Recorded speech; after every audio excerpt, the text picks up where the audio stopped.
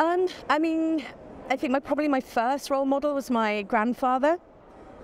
He was a brilliant storyteller, and when I used to go and stay with my grandparents, he would tell us adventure stories, but we were the main characters. And so I think from a really young age, I was already putting myself into the role of both a storyteller and also being within a story and understanding what a character would do. And so I think my biggest role model was my grandfather. But also, you know, some good teachers and nowadays other authors who I love to read, and I read so many different authors. Yes, and also a lot of my contemporaries writing either historical fiction or crime fiction.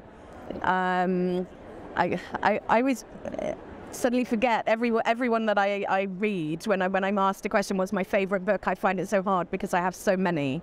But I guess a combination between a lot of really good crime fiction, a lot of good thrillers, but also more literary fiction as well.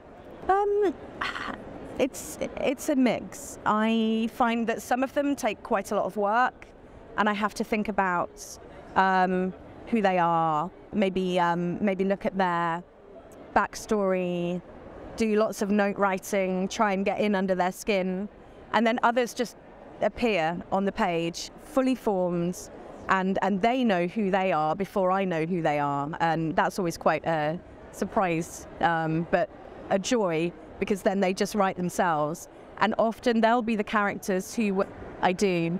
I've always written really long, I call them chapter breakdowns, so I sort of free write when I've got an understanding of the location, the characters, the research that I need to do.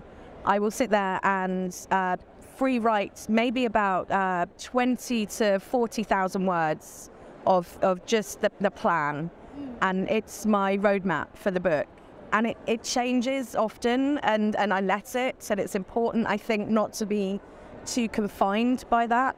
But I have tried to write a novel just free fall, and after 3 months I had to scrap all of it and start again. So I've learned that I like to plot, so yes. Yeah.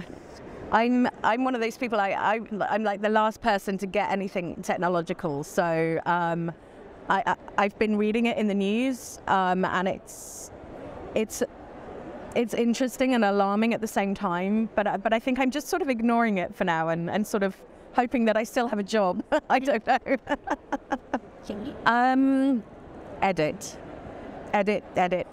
And when you think you've done enough, you probably haven't. So read everything again and again and again. But sometimes, you know, take a break from it. If you have a big piece of work that you're working on and sometimes you get a little blind, take 2 days, 3 days, a week away from it, and you will have fresh eyes.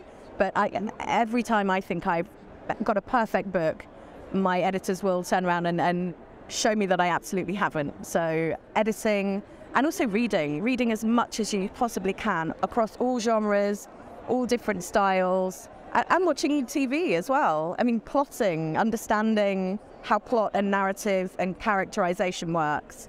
Just read everything and edit your work. That would be it.